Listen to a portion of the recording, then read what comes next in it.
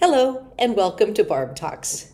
Today we're talking about another project that you make out of odd things that you find outside, inside your home, around your environment. When I was in grade school, I kind of went through this natural phase where I wanted to make toys out of things I found outside, like sticks and rocks and feathers. And well, we lived in the country, and there was a irrigation ditch. It was in eastern Washington state. And there was also this mud that was very clay-like.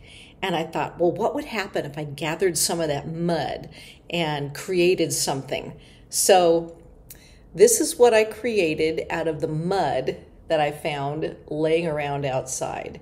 I created this little bird, and I also found a feather outside. So I gave the bird a tail. I think it's just painted with watercolor paint. I think that's all that is. It's just watercolor. And in the eyes, I took two little black beads and stuck them in the eye while the clay was still wet. And I think I waited for it to dry before I painted it. But I've always thought that was just a cute little thing to do, just from mud that I found outside along the ditch road, and a little feather that I found outside as well.